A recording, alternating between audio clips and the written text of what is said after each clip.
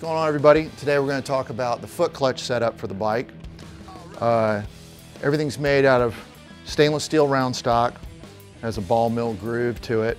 The setup's based on, I wanted to change the standard rod that would come across the top of the primary and push when you actuated the clutch.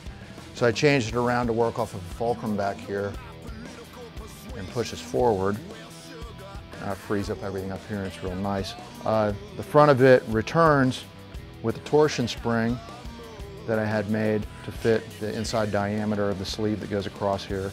And it's all got bronze bushings that they actuate on and custom stainless hardware too. We'll cover that in another video. But there you go, foot clutch setup. Thanks for checking it out. Can you dig it?